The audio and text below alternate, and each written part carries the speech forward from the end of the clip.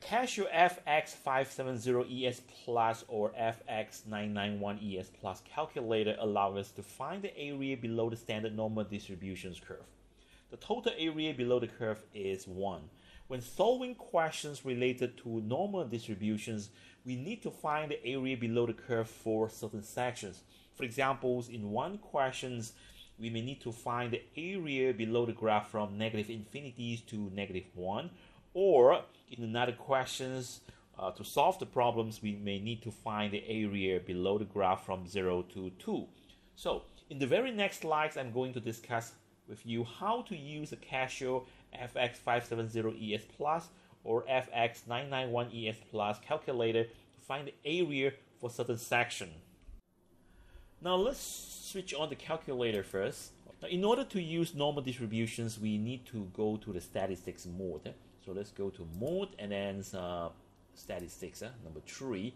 And then here we have a few options. We need to choose number 1. Okay, to find the areas of the normal distributions curve, we don't need to provide any data. So we just go to clear screen, all clear to clear the screen. And then we go to shift statistic. Okay, so here we have a few options, and normal distributions sit under number 5. Okay, this is distribution. So we go to number 5. And from here we can see that we have another 4 options, P, Q, R, and T. We are going to discuss T, or options number 4, in another video. In this video, we are going to discuss options 1, 2, 3, which is P, Q, and R. Remember, all of this is to find the area under the normal distributions curve for certain sections. For example, let's say we would like to find the area from negative infinities to negative 1. For this one, we can use P. P is to find the area from negative infinity to certain number. We are going to key in the numbers inside the brackets here. Okay, so if we would like to find the area from negative infinities to negative 1, just need to key in P brackets negative 1. Okay, and then since we would like to find from negative infinity to negative 1, so we just need to key in, we already have a bracket here, so key in negative 1 and close bracket equal. Okay, so this is the answer. So the area from negative infinity to negative 1 is equal to 0.15866. Okay, so the area equal to 0.15866. Okay, let's see another case. Let's go to shift and then statistic and distributions again. Now this time let's try Q. Q. So let's choose number 2. Q. And let's say we would like to find the area from negative 1 to 0. If you want to find the area from a number to 0, then we use Q. So Q is to find the area between any numbers to 0. In this case, we would like to find the area from negative 1 to 0, and therefore what we need to find is Q bracket negative 1. Okay, so if we key in Q bracket negative 1, then the area is from negative 1 to 0. Okay, so we already have Q here, so we just need to key in negative 1 and then close bracket equal. Okay, so the answer is 0.34134. So the area between negative 1 to 0 is 0.34134. Okay, so another example. Now this times we would like to find the area from 0 to 2. Again, we still use Q because Q is to find the area from certain numbers to 0. In this case, we would like to find the area from 2 to 0. So from 2 to 0, then we key in Q bracket 2. Q bracket 2 means the area from 2 to 0. Okay, now this times we can use the right arrow key to move the cursors to here. Okay, so let's use the right arrow key. Okay, and as we move the cursors into the bracket and change the negative 1 to 2. So left, okay, delete, and then replace it with 2, and then equal. Okay, so the answer is 0.47725. So the area for Q2, 0.47725. Q2 means the area from 2 to 0. So if we use Q, it means the area from a certain numbers to 0. So let's try another one. So let's go to Shift, Statistics, Distributions. Now this time we want to find R. Okay, so let's choose 3. Okay, R. Now R is to find the area from positive infinities to a number. For example, if we would like to find the area from positive infinity to -1, then what we need to find is R -1. So R -1 means the area from positive infinity to -1. P is from negative infinity to numbers. Q is from 0 to numbers.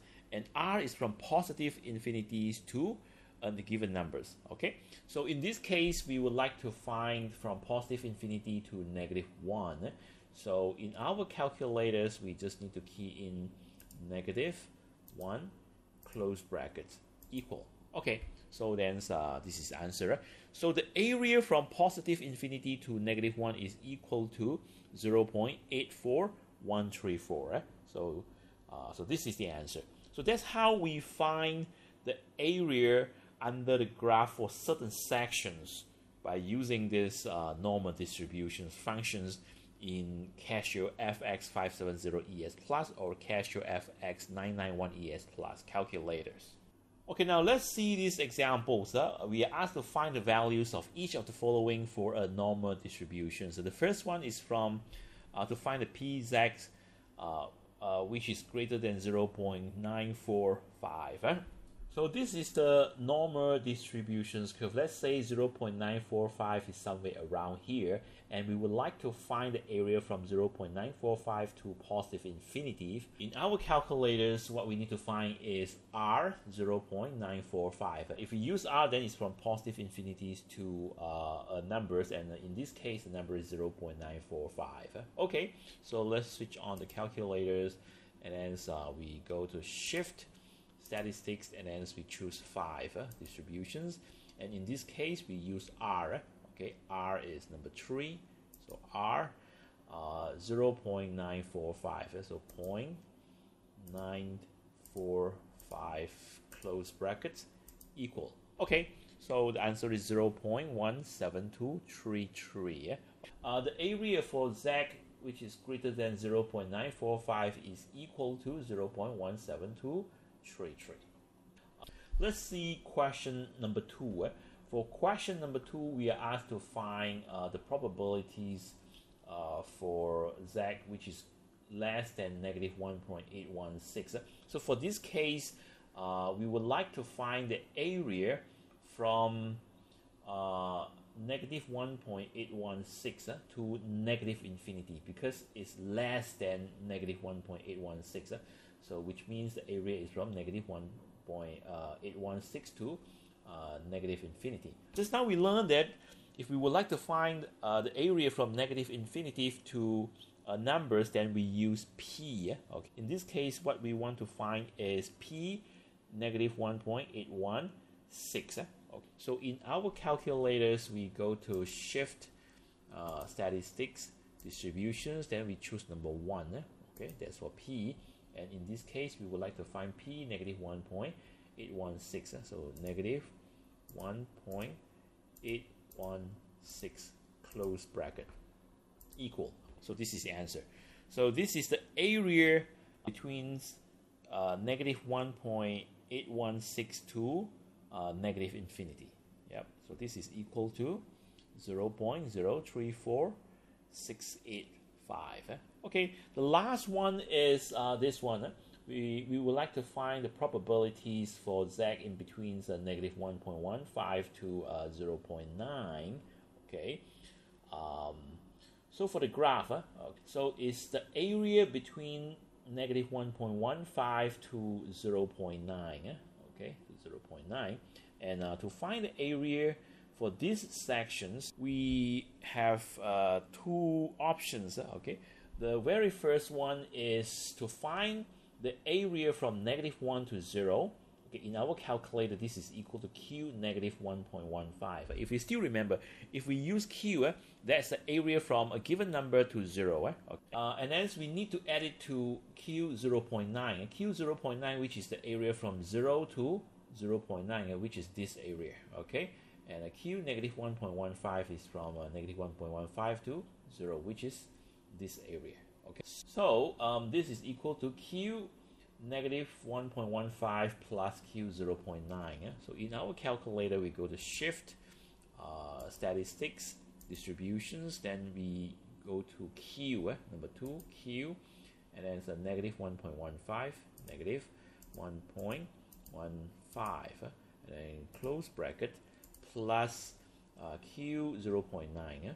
Okay, Q, so we go to shift, statistic, distributions, number 2, okay, Q, and then 0.9, close bracket, equal.